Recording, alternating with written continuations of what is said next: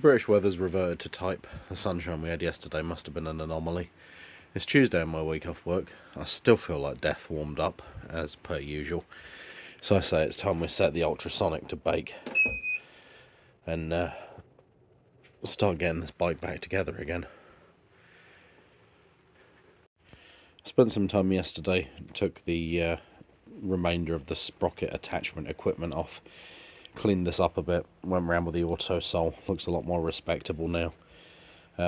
Did check the bearing out, seems fine for now. If it's not, it's only a couple of quid to replace.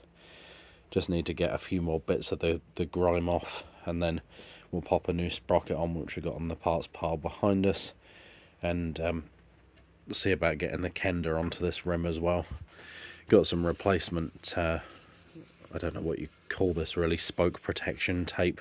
I know it's really to protect the tube, but might have a look at putting that on if needs be, because there's a few bits of this missing. Before we can put that back on the bike though, we've got to take the swing arm down from hanging over there, get the furniture back on it, including this piece that I think the chain runs along, and then bolt it back to the bike. So hopefully by the end of today we can at least have the wheel back on again. Okay, quick progress update. The swing arm's bolted back in but not tightened up.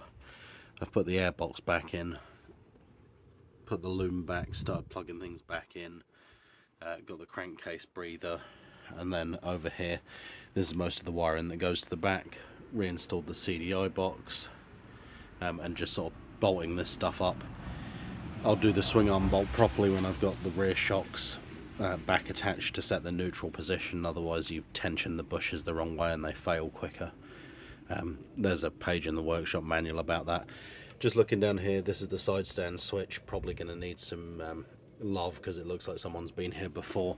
Probably for the Grand Challenge I'll just bypass it, but if my other half's going to use this bike after or during that, then I'll order up a new switch and sort the crusty wiring down there out.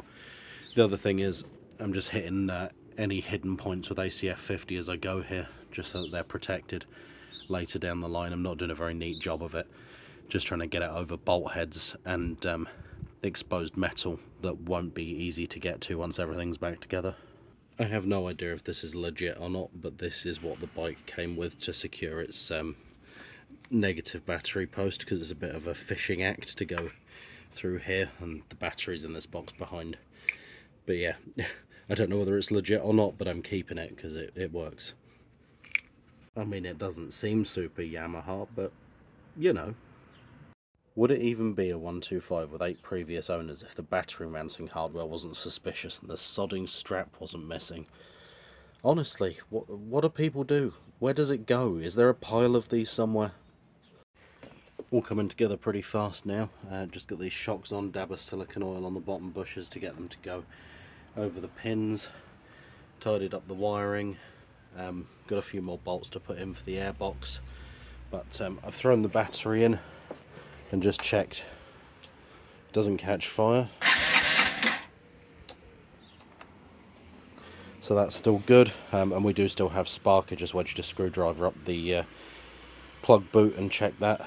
So I'm just going to carry on screwing this thing back together loosely, and then we'll see what parts we're still missing and take it from there.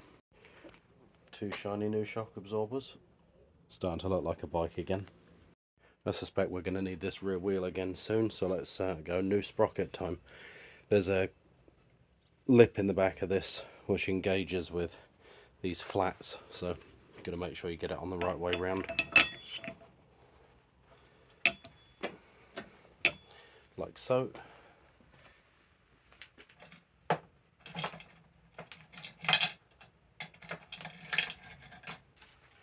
Then it's time for mounting hardware, which has been over here soaking in ACF 50, having been through the ultrasonic. So first of all,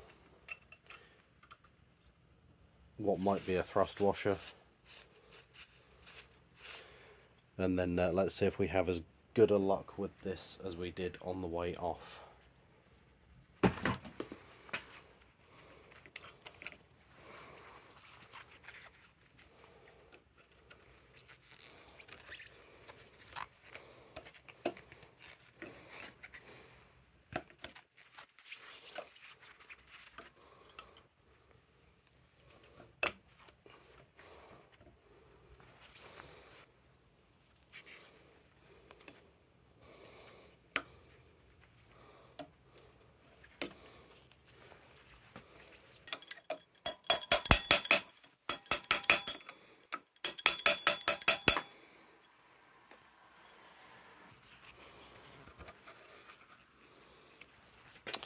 Another case of do as I say, not as I do.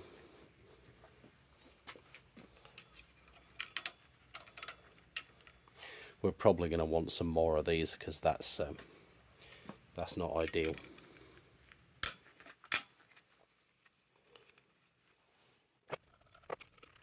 It does sort of look like a trained monkey has been at this last time the sprocket was off.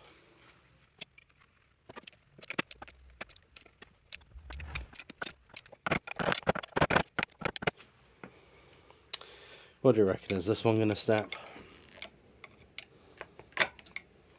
There it goes.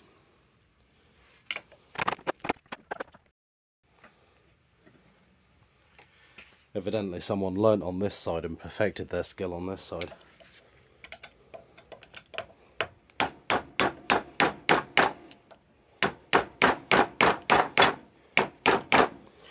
I'm sure there will be some people out there in the audience who are going to tell me that I am a danger to everyone on the road by not replacing these absolutely immediately. And I don't entirely disagree with you, but some bikes, including the TOMOS behind, only has one tiny little, probably less than 2mm wide tab from factory, and that's only on every other nut. So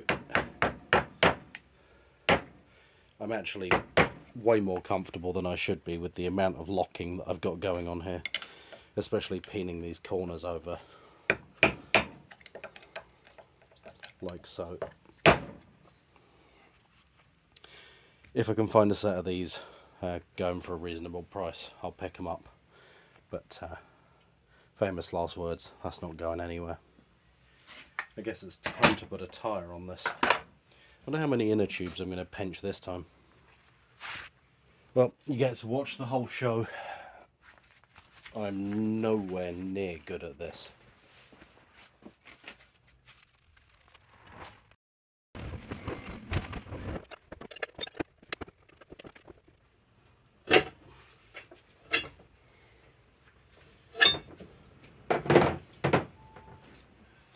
This is way easier if you're outside and it's not raining, where you can be above the tyre.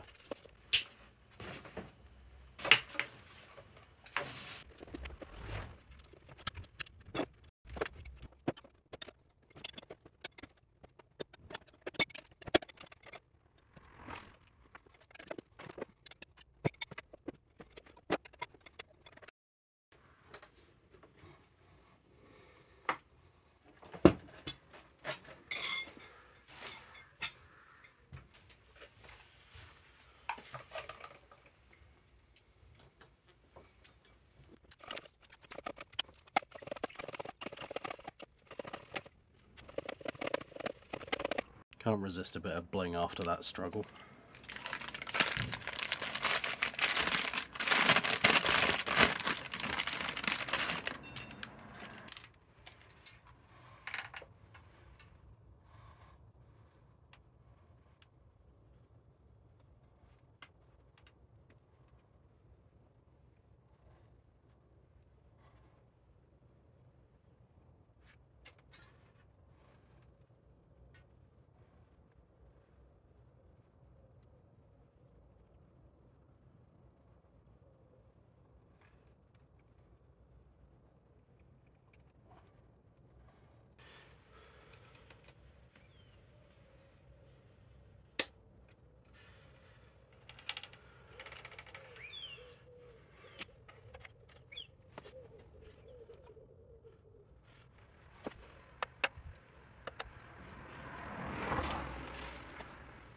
So I've taken care of some more awkward, horrible, fiddly jobs, putting on carb pipes, the carb itself, getting all the rubber boots to go back where they're supposed to go, breather tubes and all that sort of thing that doesn't make very good video.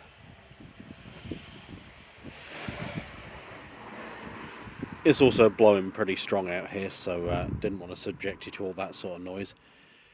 But I think what we might do now is see if I've got any petrol kicking around and see if it starts up with the newly cleaned carb. That way we can warm it up, let it idle, dump the oil and change that. And then I think once we're done there, it's on to a bit of styling and then taking care of the front brakes, the forks and the front tyre. Let's find out if all this messing about has broken it entirely, or whether we've still got a bike, shall we? It's got everything it needs to run now, including a little bit of fuel in the tank, so let's see what happens.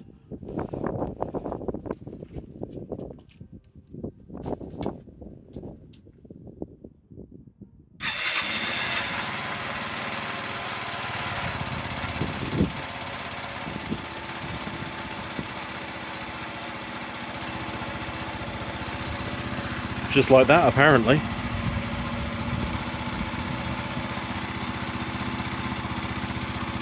Thank the universe for ultrasonic cleaners.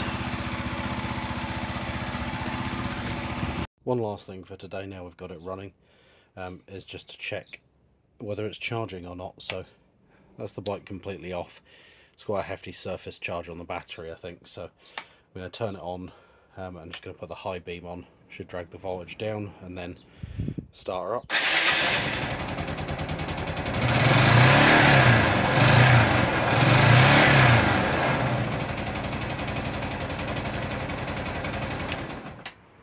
And yep, looks like we've got working stator and regulator. Awesome. It's another day, and much like everyone else, I can't resist a cold start, but I have noticed the choke doesn't stay out, so I'm going to pop that choke module out and just see if there's anything we can do to it before we see if this thing will cold start. Here's the culprit.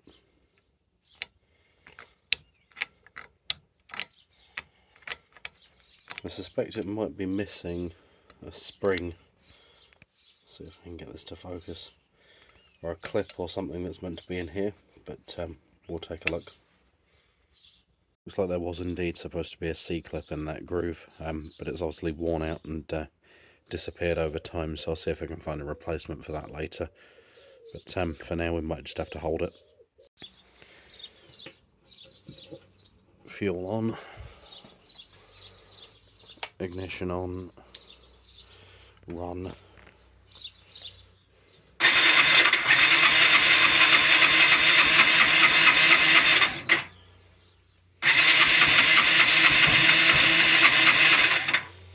Definitely going to need that choke.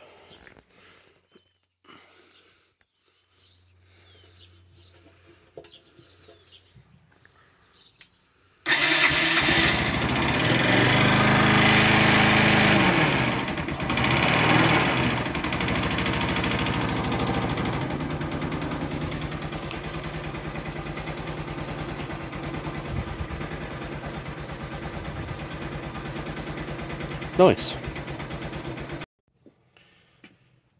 Alright, step one of sorting out the front end of the bike is this caliper. I've just popped it off. It's probably going to leak brake fluid everywhere. But at the moment the slides are stuck. I'm hoping not too badly. No, not awful. And they might be rescuable. We'll take a look in a minute.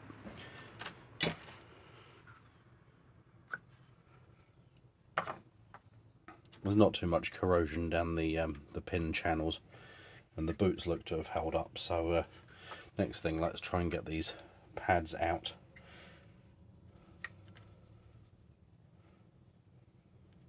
Looks like this pin here might be what holds them in. Not met one like that before.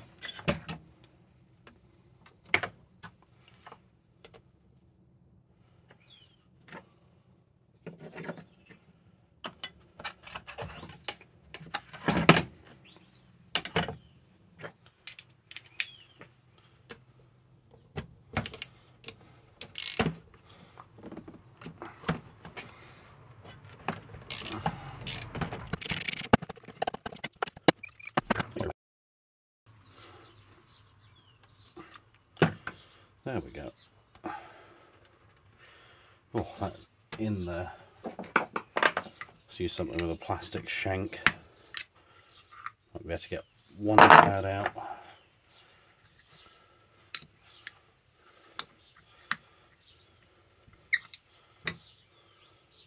Another $1 million question. How badly seized is this piston, if at all?